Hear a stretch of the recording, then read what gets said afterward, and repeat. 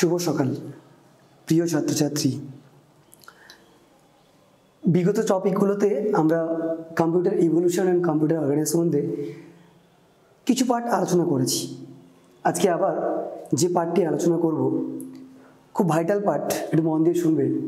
Part 5, classification of computer, অর্থাৎ কম্পিউটারের শ্রেণীবিন্যাস।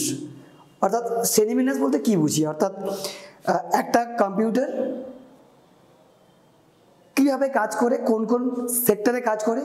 তো সেইভাবে তো আমরা প্রত্যেকেই কম্পিউটার কিনি, যদি বাড়িতে ইউজ করি পার্সোনাল কম্পিউটার, কেউ যদি বিজনেস পারপাস বা অন্য কোনো পারপাস ইউজ করে সেখানে একটা ভালো কম্পিউটার ইউজ করতে হয়। এভাবে ক্লাসিফিকেশন মানে কম্পিউটারের অনেকগুলো শ্রেণীবিন্যাস আছে। তো সেই ক্লাসিফিকেশনগুলো আমি আগে থেকেই বোর্ডে রাইট করে রেখেছি। দেখো খুব সুন্দরভাবে বুঝিয়ে দিচ্ছি, বুঝতে পারবে। আমি প্রথমে ডিনোট করে রেখেছি ক্লাসিফিকেশন অফ কম্পিউটার্স, অর্থাৎ কম্পিউটারের শ্রেণীবিন্যাস, রাইট। কম্পিউটারকে মূলত তোমাদের সিলেবাস ওয়াইজ বা তোমাদের যে দেখবে 2020-র নিউ এডিশন যে বুক আছে তাতে দুটি শ্রেণীতে ভাগ করা হয়েছে, রাইট। কিন্তু আমার মতে তোমরা এটাকে তিনটি শ্রেণীতে ভাগ করে নেবে। প্রথমত হচ্ছে, দেখো কম্পিউটারকে দুটো শ্রেণীতে ভাগ করেছি। একটা হচ্ছে কার্যভিত্তিক শ্রেণীবিন্যাস এবং আকৃতিগত শ্রেণীবিন্যাস। যদি ইংলিশ টার্মটা ইউজ করে নাও তাহলে এখানে যুক্ত করে নাও size wise classification, size wise classification. আরেকটা হচ্ছে কার্যভিত্তিক, অর্থাৎ ডিপেন্ডেন্সি অফ ওয়ার্ক, রাইট। একটি হচ্ছে ওয়ার্ক ভিত্তিক, আরেকটি হচ্ছে কার্যভিত্তিক, একটি ওয়ার্ক ভিত্তিক, আরেকটি হচ্ছে সাইজ ওয়াইজ। তাহলে দেখো ক্লাসিফিকেশন অফ কম্পিউটার দুটো পার্টে তোমাদের সিলেবাসে আছে। একটি হচ্ছে ওয়ার্ক ভিত্তিক বা কার্যভিত্তিক শ্রেণীবিন্যাস, আরেকটি হচ্ছে সাইজ ওয়াইজ বা আকৃতিগত শ্রেণীবিন্যাস। কিন্তু আমি একটু অ্যাডিশন করব, তোমরা আরেকটা পার্ট একটু মাথায় রাখবে।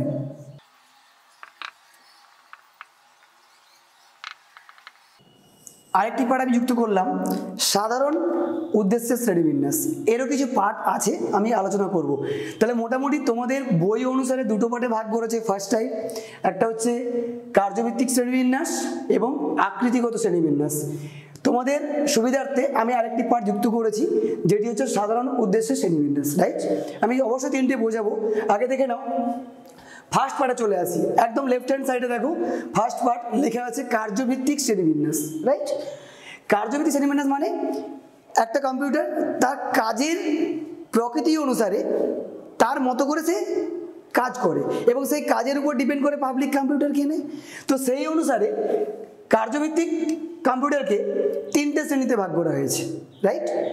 কার্যভিত্তিক শ্রেণী কাকে বলবো না, একটি কম্পিউটারের কাজের ক্ষমতা অনুসারে, কাজের ডিপেন্ডেন্সি অনুসারে ইউজারকারীরা তার মতো করে কম্পিউটার পারচেজ করে বা কেনে। তো সেইভাবে কার্যভিত্তিক কম্পিউটারকে মূলত তিনটি ভাগে ভাগ করা হয়েছে। প্রথমত হচ্ছে অ্যানালগ কম্পিউটার, আমি সি লিখে ডিনোট করেছি। Analog computer, digital computer and hybrid computer, right. তাহলে কার্যভিত্তিক শ্রেণীবিন্যাস বা ওয়ার্ক ডিপেন্ডেন্সি অফ ক্লাসিফিকেশন তাকে তিনটে শ্রেণীতে ভাগ করেছে। একটি অ্যানালগ কম্পিউটার, একটি ডিজিটাল কম্পিউটার এবং একটি হাইব্রিড কম্পিউটার, রাইট। আমি এর পত্রের পার্টে আসবো। নেক্সট চলে যাও কম্পিউটার, দেখো সাধারণ উদ্দেশ্যের শ্রেণীবিন্যাস, এটিকে দুটো পার্টে ভাগ করেছে।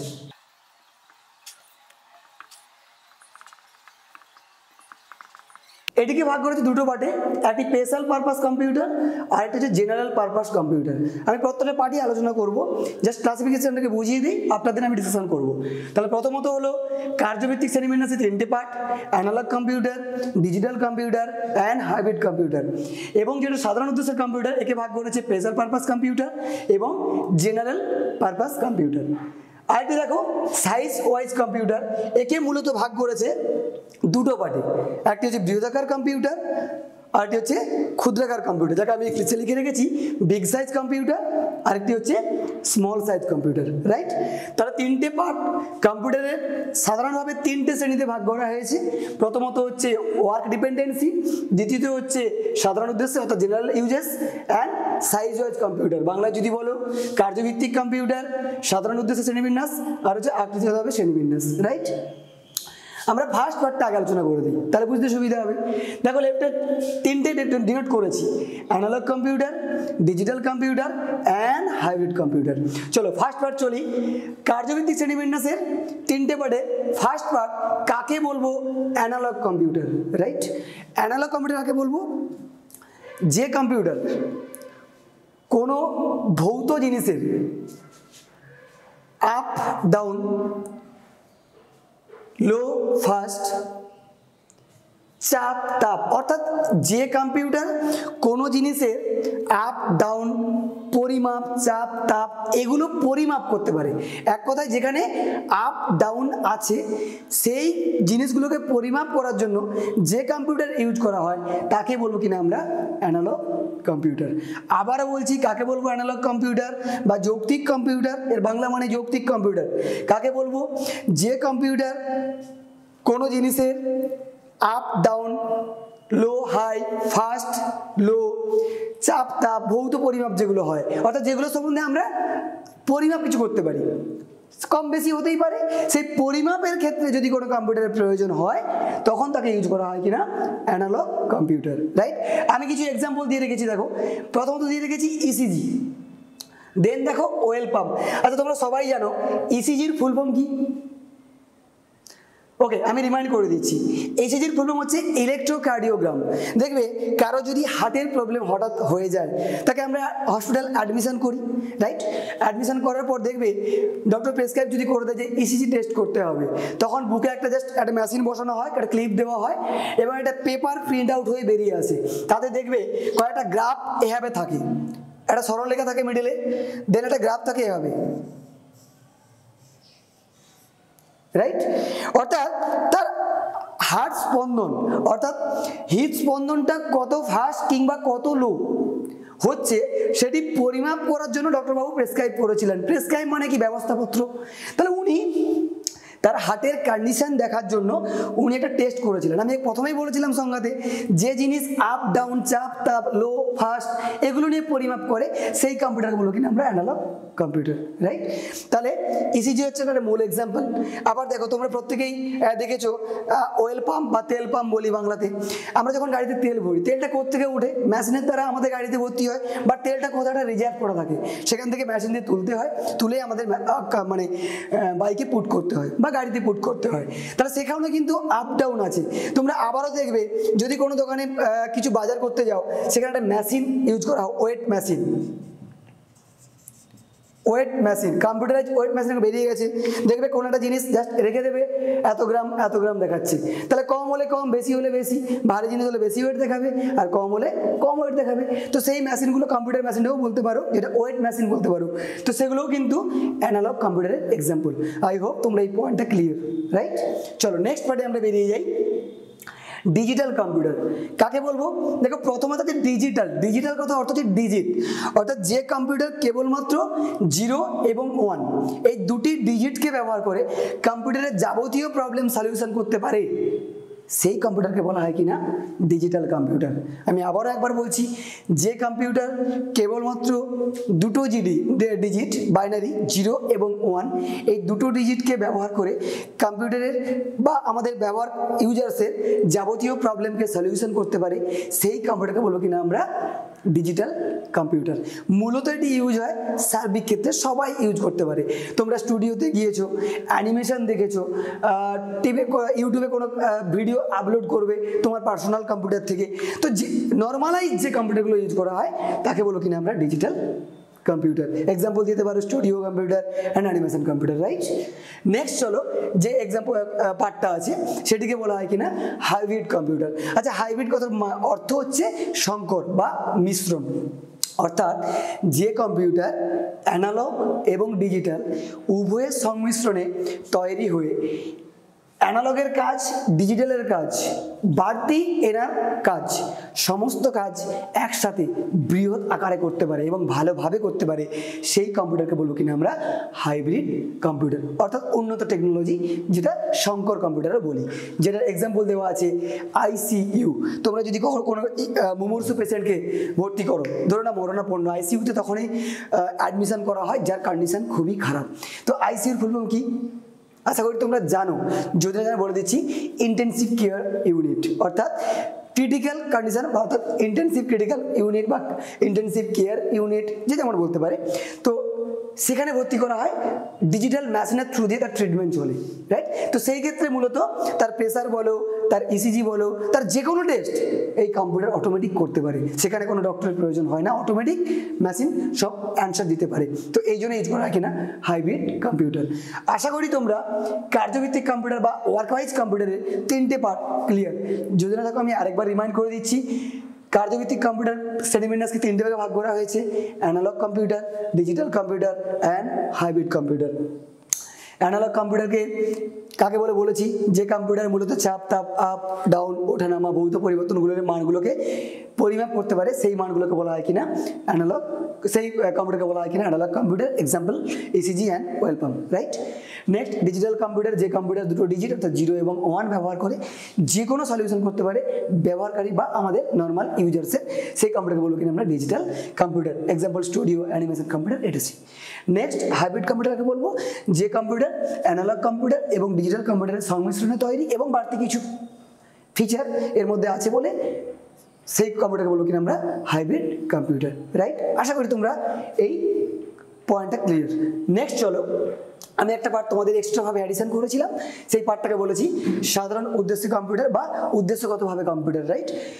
এটিকে দুটো ভাগে ভাগ করা হয়েছে, একটি হচ্ছে স্পেশাল পারপাস কম্পিউটার এবং একটি হচ্ছে জেনারেল পারপাস কম্পিউটার। কাকে বলবো স্পেশাল পারপাস কম্পিউটার? দেখবে সমস্ত কম্পিউটার সমস্ত কাজ করতে পারে না, যেখানে কোনো নির্দিষ্ট কাজের জন্য কোনো কম্পিউটার ইউজ করা হয়, নির্দিষ্ট কোনো কাজের জন্য যে কম্পিউটার ইউজ করা হয় তাকে বলবো আমরা স্পেশাল পারপাস কম্পিউটার। তাহলে এখনও বলছি দুটো ডেফিনেশন এভাবেই বলবে, কাকে বলবো স্পেশাল পারপাস কম্পিউটার অর্থাৎ যে কম্পিউটার নির্দিষ্ট কোনো কাজের জন্য ব্যবহার করা হয়, সেখানে অন্য কোনো কাজ করা হয় না, সেই কম্পিউটারকে বলবো কিনা আমরা স্পেশাল পারপাস কম্পিউটার। নেক্সট দেখবে জেনারেল পারপাস কম্পিউটার অর্থাৎ সাধারণ পারপাস কম্পিউটার, পাবলিক সবাই এই কম্পিউটারকে ইউজ করতে পারে সাধারণ জায়গায়, সেই কম্পিউটারকে বলবো কিনা আমরা জেনারেল পারপাস কম্পিউটার। তোমাদের সিলেবাসে নেই, বাট আমি হালকা করে একটু ইনক্লুডিং করে দিলাম, ওকে। নেক্সট চলো সাইজ ওয়াইজ বা আকৃতিগতভাবে কম্পিউটার, রাইট। এটিকে মূলত ভাগ করেছি দুটো স্ল্যাবে, দেখো একটা বিগ সাইজ কম্পিউটার আর একটি হচ্ছে small size computer, right. Big size মানে বৃহদাকার কম্পিউটার আর হচ্ছে ক্ষুদ্রাকার কম্পিউটার। বিগ সাইজ কম্পিউটারকে আমরা ভাগ করেছি 4 ভাগে, simple, super computer, main frame computer, mini computer, right. তিনটে ভাগে ভাগ করেছি, super computer, main frame computer and mini computer. কাকে বলবো সুপার কম্পিউটার? পৃথিবীর এক কথা বেশি কিছু পড়তে হবে না, বইয়ে তোমাদের ইন্ট্রোডাকশন সবই দেওয়া আছে, আমি ছোট্ট করে বলে যাচ্ছি। সুপার কম্পিউটার কাকে বলবো? পৃথিবীর সবচেয়ে বৃহৎ কম্পিউটারকে বলবো সুপার কম্পিউটার এবং ফার্স্ট কম্পিউটার 1871 এটা আবিষ্কার হয়েছিল, যে কম্পিউটারকে পরিচালনা করতে হলে 100-200 জনের প্রয়োজন হতো, রাইট। তাহলে সুপার কম্পিউটার সবচেয়ে বৃহৎ কম্পিউটার, যার এক্সাম্পল হচ্ছে ক্রে XMP-14, রাইট। এটা একটা বৃহৎ এক্সাম্পল সুপার কম্পিউটারের, রাইট। এটিকে পরিচালনা করতে গেলে মূলত 200 জনের প্রয়োজন ছিল। নেক্সট মেইন ফ্রেম কম্পিউটার, যেটি পরিচালনা করতে গেলে মূলত 100 জনের প্রয়োজন ছিল, যার এক্সাম্পল IBM S390 একটি good example. Next mini computer, তাহলে সুপার কম্পিউটার থেকে ছোট computer mini computer, main frame computer, main ফ্রেমের থেকে একটু ছোট কম্পিউটার মিনি কম্পিউটার, যার এক্সাম্পল হচ্ছে ভ্যাক্স। তাহলে আকারে ছোট হয়ে আসছিল, এর অনেকগুলো ফিচার আছে, আমি সেগুলো পরে আলোচনা করে দেবো। নেক্সট চলো স্মল সাইজ কম্পিউটার, দুটো ভাগে ভাগ করেছি, একটি ডেস্কটপ কম্পিউটার আর হচ্ছে পোর্টেবল কম্পিউটার। ডেস্কটপ কম্পিউটার মানে যে কম্পিউটারকে আমরা বাড়িতে টেবিলে বসিয়ে রাখি, সেই কম্পিউটারকে বলবো কিনা আমরা ডেস্কটপ কম্পিউটার। সেই কম্পিউটার দুটো ভাগ করেছি, একটা পিসি কম্পিউটার আর একটি হচ্ছে ওয়ার্কস্টেশন। পিসি মানে পার্সোনাল কম্পিউটার, ওয়ার্কস্টেশন মানে যেগুলো থেকে অনেকগুলো ব্রাঞ্চ ক্রিয়েশন করা যায়, যেমন ব্যাঙ্কিং সিস্টেমে, সেগুলোকে বলা হয় workstation, right. Next portable computer অর্থাৎ যে কম্পিউটারগুলো আমরা এক জায়গা থেকে আরেক জায়গায় ইজিলি মুভমেন্ট করতে পারি, তাদেরকে বলা হয় কিনা পোর্টেবল কম্পিউটার। একে আমরা তোমাদের বই অনুসারে 4টে স্টেপে ভাগ করা হয়েছে, কিন্তু আমি কয়েকটা আরো এক্সাম্পল বলে দেবো। ধরে নাও ফার্স্ট হয়েছে ল্যাপটপ, তোমরা ল্যাপটপ সবাই জানো। নেক্সট ল্যাপটপ মানে কোলে বসে যে কম্পিউটার ইউজ করা যায়, হাতের তালুতে রেখে যে কম্পিউটার ইউজ করা যায়। নেক্সট নোটবুক মানে যেটা আমাদের বইয়ের কাজ করা হয়। নেক্সট হচ্ছে পার্সোনাল ডিজিটাল অ্যাসিস্ট্যান্স কম্পিউটার অর্থাৎ বা PDA কম্পিউটার। এছাড়াও তোমরা এখানে আরো যুক্ত করে নিতে পারো hand hold computer, hand hold computer, pen ব্যাস, কম্পিউটার। তো এগুলো সমস্ত ক্ষুদ্র কম্পিউটার, দেখো সব স্মল সাইজ কম্পিউটারের ভাগ। এগুলো ছোট ছোট কাজের জন্য ব্যবহার করা হয়, এদের সাইজও বেশি খুব একটা বড় না, যেখানে সেখানে মুভমেন্ট করা যায়, তাই পোর্টেবল বলা হয়েছে।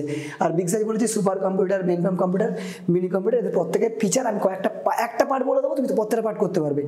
সুপার কম্পিউটার মেইন ফ্রেম কি সবচেয়ে বিগ কম্পিউটার, পৃথিবীর সবচেয়ে বড় কম্পিউটার সুপার কম্পিউটার এক। দ্বিতীয়ত হচ্ছে কি না শৈত্য নিয়ন্ত্রণ, অর্থাৎ শীত নিয়ন্ত্রণ, ঠান্ডা নিয়ন্ত্রণ করতে হতো, কাঁচের রুমের মধ্যে রাখতে হতো, এটা একটা বড় প্রবলেম ছিল। তৃতীয় কি, একটা কম্পিউটারকে পরিচালনা করতে গেলে মিনিমাম 200 জনের প্রয়োজন হতো। তার তিনটে পার্ট বললাম, সবচেয়ে বড় কম্পিউটার, শীততাপ নিয়ন্ত্রণের প্রয়োজন ছিল, পরিচালনা করতে গেলে অনেকগুলো মানুষের প্রয়োজন হতো। ফোর্থ হচ্ছে এক জায়গা থেকে অন্য জায়গায় পোর্টেবল বা মুভমেন্ট করা যেত না। তাহলে এগুলো চারটে ফিচার বলে দিলাম, ঠিক। তাহলে এর থেকে যদি ছোটো কম্পিউটার এটা হয়, তাহলে একই ফিচার একটু করে কমিয়ে বলবে, এর থেকে এটা কম্পিউটার মিনি কম্পিউটার, এর থেকে ফিচারগুলো একটু করে কমিয়ে বলবে, আর একটা করে এক্সাম্পল তোমরা বই থেকে পেয়ে যাবে। আমি তবুও একটা এক্সাম্পল সাইডে দিয়ে রেখেছি, তোমরা ডিনোট করে নাও। আশা করি তোমরা ক্লাসিফিকেশন অফ কম্পিউটারের এই তিনটে পার্ট ক্লিয়ার হয়ে গেলে। ফার্স্ট পার্ট হচ্ছে ওয়ার্ক বা কার্যভিত্তিক কম্পিউটার, সাধারণ উদ্দেশ্য কম্পিউটার আর সাইজ ওয়াইজ কম্পিউটার। জাস্ট একটু করে রিভাইজ করে বেরিয়ে যাবে এবং চারটে করে ফিচার তোমরা রেডি করে নেবে। আশা করি এই পার্ট তোমরা খুব সুন্দরভাবে বুঝতে পেরেছো। নেক্সট পার্টের জন্য ওয়েট করো, আমি নিশ্চয়ই জানাবো। এবং তোমাদেরকে আবারও বলছি যে পার্টটা আলোচনা করছি এক একটি পার্ট খুব ভালো করে দেখবে, ভিডিওগুলো স্কিপ করে বেরিয়ে যাবে না, ছোট্ট ছোট্ট পার্টগুলো মাথা দিয়ে দেখবে আর বইয়ের সাথে একটু করে মিলিয়ে নেবে, তাহলে পড়তেও সুবিধা হবে এবং বুঝতেও সুবিধা হবে, বা আমার আগামী দিনে তোমাদেরকে নেক্সট পার্ট দিতেও সুবিধা হবে। ওকে, থ্যাংক ইউ।